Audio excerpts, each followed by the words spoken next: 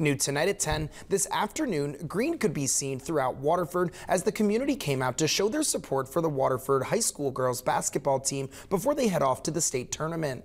The team boarded their newly decorated bus in front of Waterford Elementary School to head to Dayton, Ohio for the Ohio High School Athletic Association Final Four state tournament.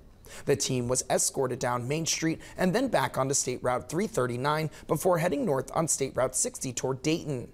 Lily Franchino was a member of the Lady Wildcats in 2022 when the team won its last state championship.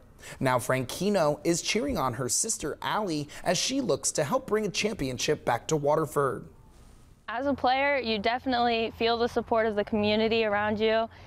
Obviously with the send-offs, the decorations, the green on game day, but you don't really realize how fast and how hard everyone's working until you're on this side of it. So it's pretty cool to get to be on both sides and see what goes into the behind-the-scenes part. Waterford will play Loudonville on Thursday at 11 a.m.